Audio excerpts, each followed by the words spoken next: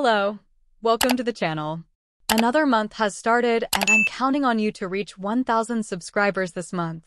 Cristiano Ronaldo says he is still one of the best in the world, as Al Hilal coach Jorge Jesus insists he wants the Al Nassr star to be fit for Riyadh's season's cup clash. Al Hilal coach Jorge Jesus hopes Cristiano Ronaldo recovers in time to face his team in the Riyadh Season Cup on Thursday. Al Nassr will face Al Hilal. Ronaldo is a doubt for the game, currently nursing an injury. What happened?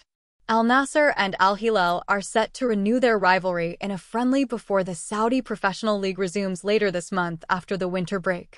Ronaldo missed Al Nassr's emphatic 6-0 victory over Inter Miami last time out due to injury, and it is unclear whether he will return in time for the game. However, Al Hilal coach Jesus wants to face Ronaldo. What Jorge Jesus said. He told reporters, "This is a preparation game. We haven't competed in 5 weeks. It will be an important game to keep the team at strong physical levels. I hope it will be a good game and that there will be no confusion between the players." Ronaldo? It would be good if he was already recovered from his injury. This is a spectacular game and he is one of the best in the world. I hope he plays. It will be a good preparation game and that's what we want. Al Hilal and Al Nassr are the two top teams in Saudi Arabia currently and are also fighting for the league title.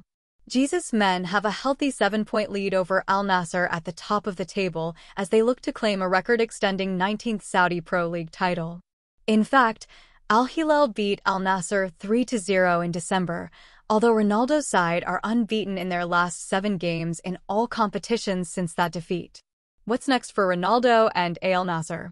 Al Nassr enter the match having defeated Lionel Messi's Inter Miami team and are not looking to lose their momentum as their next competitive game is a round of 16 tie with Al Fayha in the AFC Champions League.